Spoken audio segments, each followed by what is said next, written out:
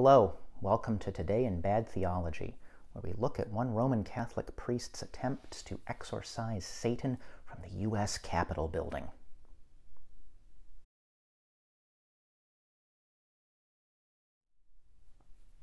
Welcome back to Today in Bad Theology. It's been a little while since I've posted one of these. Life got in the way, but I did not want to let the month of February pass without discussing this one, a story that broke in late January.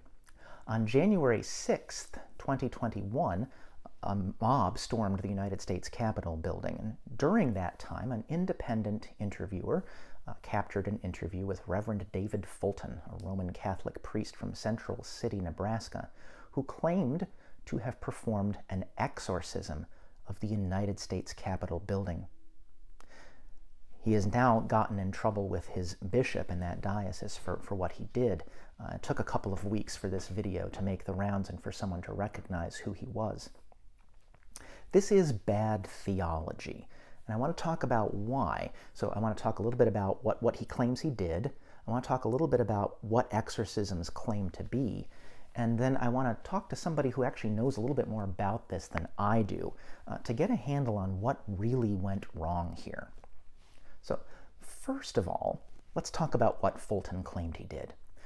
Reverend Fulton claimed that he exorcised a spirit of Baphomet from the United States Capitol. Baphomet is this guy, all right? You see him around every now and then. Those, funky jewelry stores at the mall, or stuff you can find. He's this idol that is portrayed this way. And Baphomet is first recorded as being a guy around the year 1000 or so. And it's during the Crusades, so a little bit after the year 1000. And a priest records that the Muslim defenders of a city would scream the name Baphomet as they were fighting. It is widely believed that this priest was not hearing very well when the defenders invoked the name of Muhammad. And so he got it wrong, and the name has stuck. Baphomet has been a favorite boogeyman ever since. Someone's doing something wrong, claim they're worshiping Baphomet, and build up a false narrative where Baphomet, they sacrifice to him. And that becomes the charge against them. The Knights Templar were accused of worshiping Baphomet. More recently, Baphomet has become a favorite symbol in the Church of Satan. In fact, you might have seen stories about when some American Christians decide that we need to depict the Ten Commandments at public buildings, at government facilities, and the grounds are freedom of religious speech. Baphomet will often appear as sort of a counter-protest. And it's hard to tell, is it tongue-in-cheek, is it deadly serious, whatever. It is designed to protest the depiction of this Judeo-Christian, allegedly Judeo-Christian foundational text by saying, well, if you're claiming religious freedom, then we can put Baphomet there, even if we don't care who he is. The fact is we can put him there. So this is the guy that Father Fulton claims to have expelled or tried to expel from the United States Capitol because he was trying to undermine America. So as part of the mob storming the building on the 6th was an attempt to remove Satan's demon from the building. Now, this is bad theology. Okay? Why?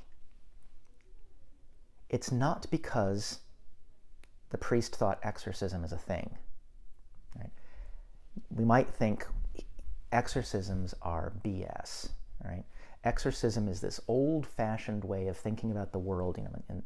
In the days of Jesus, everything that could go wrong with you is caused by a demon. Some demons are nastier than others. There's the demon of male pattern baldness, who's just kind of a loser. And then there are demons that can cause real problems. And so an exorcist is one who casts them out. Well, but we know that. I actually inherited some genes from my dear paternal grandmother, and that's why I have male pattern baldness. There are other problems in the world that they're not caused by weird spirits that inhabit us, at least not that we think in our scientific or post-scientific mindset.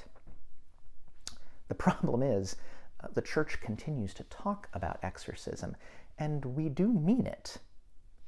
Exorcism, renouncing Satan or attempting to cast out powers that are working against God, remains a piece of what churches do.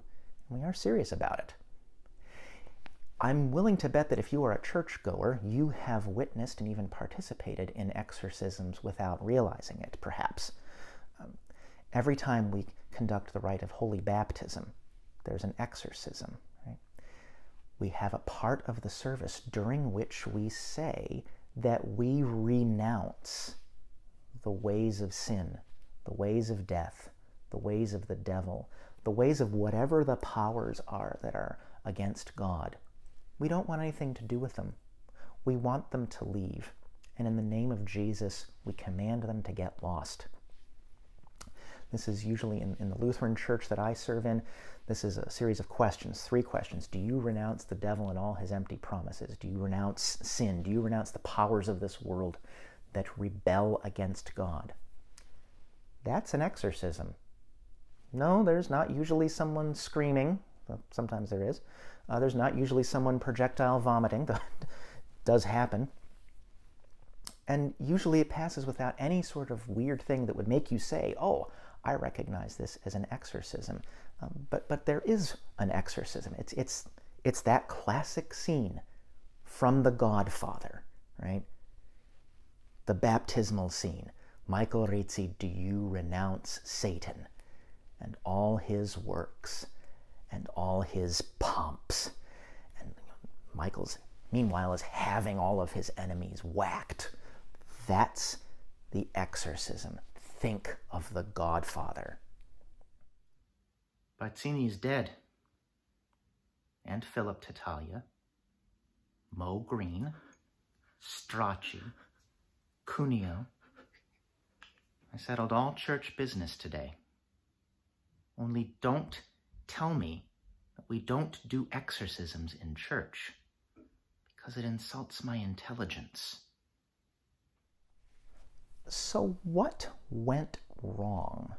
Why is this bad theology to exorcise Baphomet from the U.S. Capitol if exorcism itself is not a problem? To get at that, I talked to a friend of mine, Pastor Dave, who knows more about exorcism than I do, and to whom I turn whenever I have questions about what exorcism actually is. I am here with Pastor Dave, who knows more about exorcism than I do, and that's not that hard to know more about exorcism than I do. So exorcisms, are things that we do in the church. We do in them when we perform a baptism, but not everybody realizes that exorcisms are part of the tradition. Still, it's not a medieval thing or a Hollywood thing. Or can you say anything about, are exorcisms performed still? Do we know? Yeah, well, first of all, you mentioned baptismal exorcism, and in the Lutheran tradition, our tradition, what remains of the baptismal exorcism is the renunciation of the devil and all his empty promises.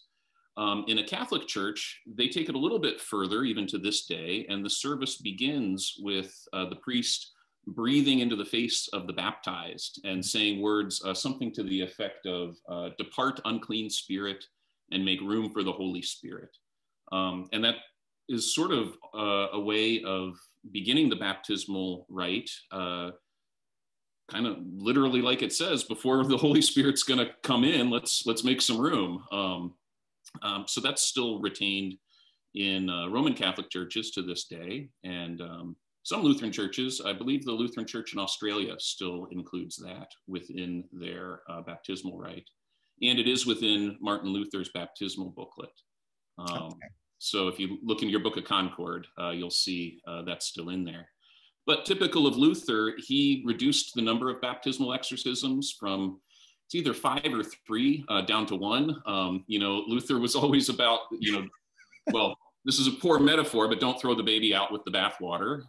Maybe in a baptism, we shouldn't be talking about that. But, he wants to still confront the devil in the baptismal rite, but he also wants to keep the emphasis on God's word rather than on what we do. And so that's a reason to say, oh, it's okay to do it once. We don't have to do it again and again. The devil's going to leave at the mere mention of God's word. He got the message. He's gone. That's right. So that's one form of exorcism that still exists in the Lutheran Church today, and in many churches today. There's also less formal exorcisms, and because it's less formal, I really only have anecdotal stories of that. Those involve incidents of somebody acting up in worship in very bizarre ways, and the pastor confronts that person in the moment.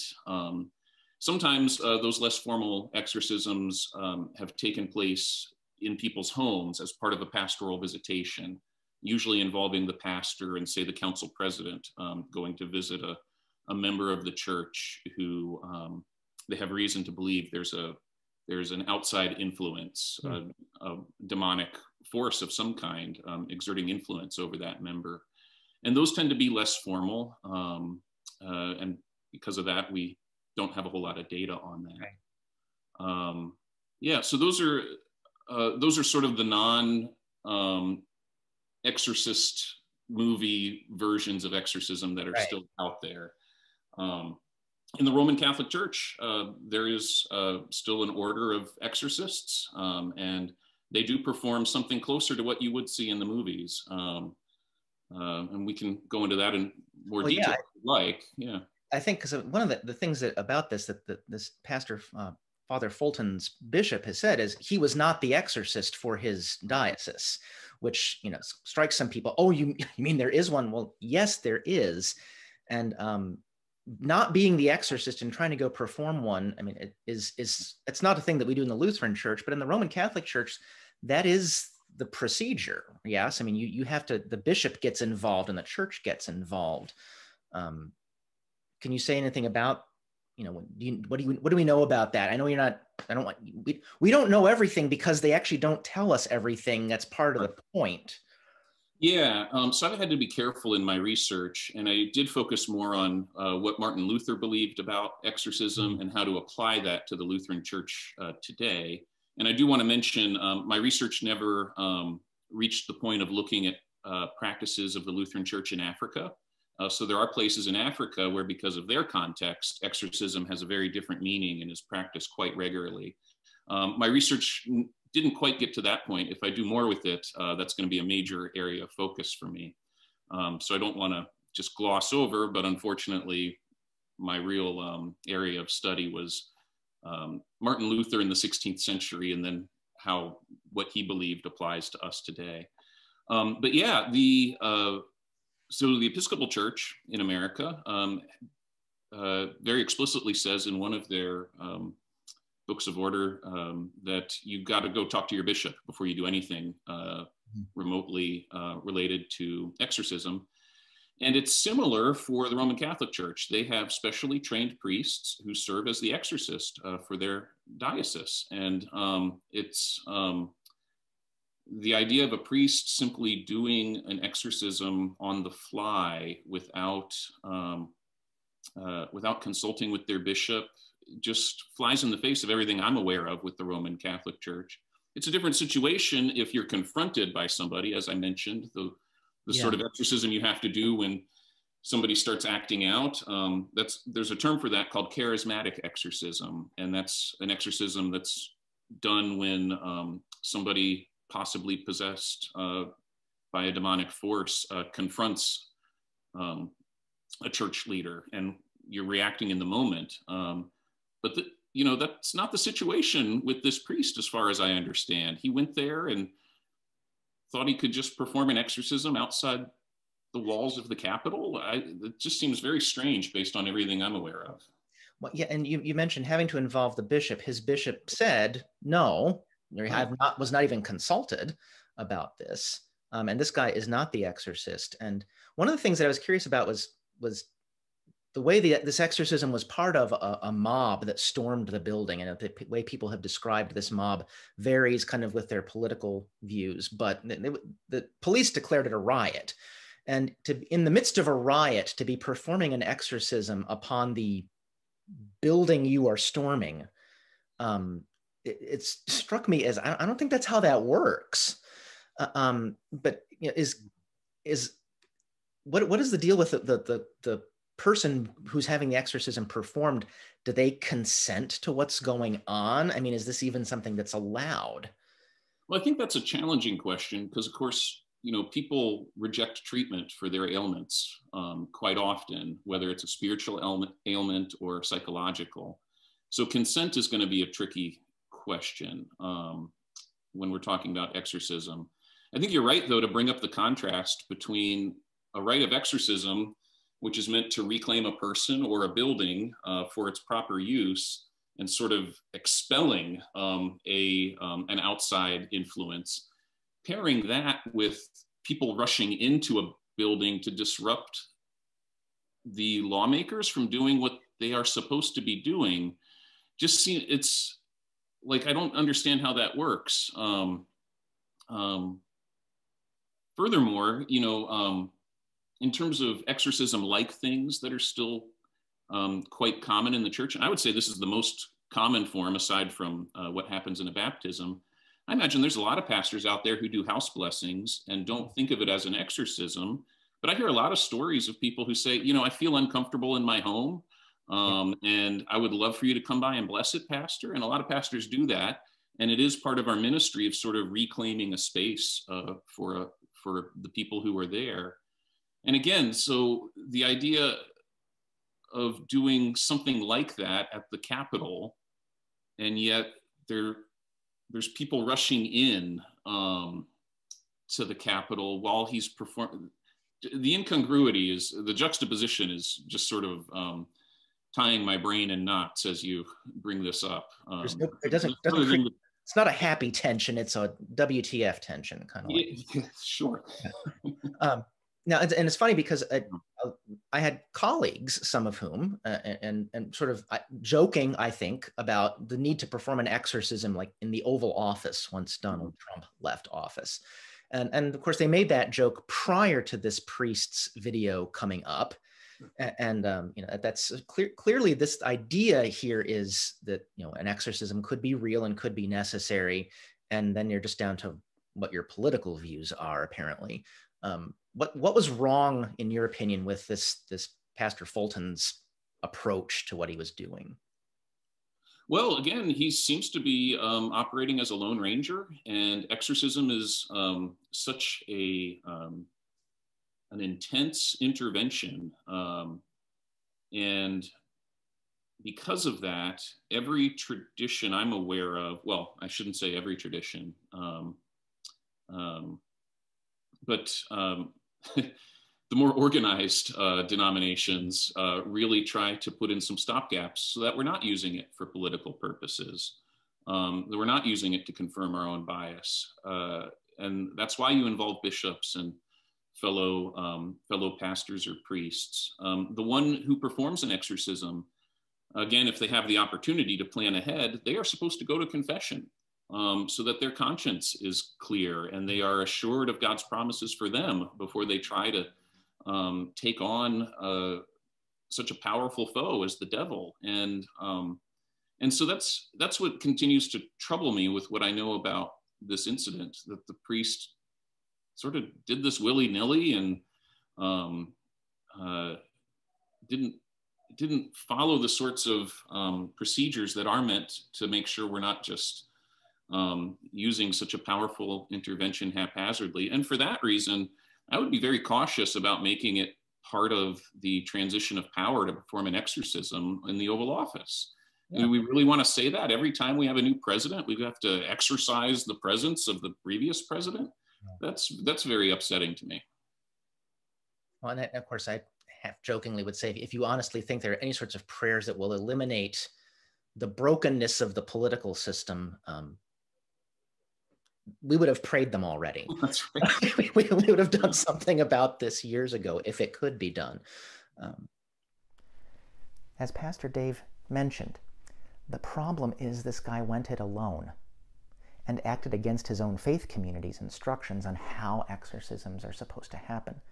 Exorcisms are powerful faith events that are not to be used willy-nilly and not to be used on your own initiative in this way. An exorcism is a real thing, but it happens in a faith community. And faith is something that we share. Theology is something that we share. This is bad theology in large part because it is entirely personal. One man's attempt to undertake this spiritual struggle. Theology is something we do in a group. If your theology is completely different from anybody else's, you probably need to ask yourself, why is it you believe what you do? And is it just perhaps possible that I might have gotten a few things wrong? Because theology is something we do together. And when you have an exorcism, at least in most churches, it's the faith community working together. And in community, we can check each other. We can say, I don't think an exorcism is needed here. Or, I don't think you're right about that. We keep each other in line. We keep each other sane. We keep each other grounded so that we don't do something like this. One other thing, and Pastor Dave does not mention this, but I will. The fact that there's an assumption that the spirit of Baphomet, Satan, is in the United States Capitol, and that this is mentioned during a mob storming the Capitol, a mob that flashes the QAnon symbol freely as they do so. It's hard not to see this as wrapped up in the QAnon conspiracy theory that there is actually a cabal of Satan-worshipping Jews in the United States Capitol who are, cannibals and undermining reality and must be stopped. This screams conspiracy theory. Once again, conspiracy theories are not good theology. So this is bad theology in a couple accounts. Thanks for being with me today. If you liked this video or like things like this, please click subscribe and like. I hope to be with you a little bit more frequently in the future, but I'm glad I could be with you today. Many thanks to Pastor Dave, and I'll see you all around.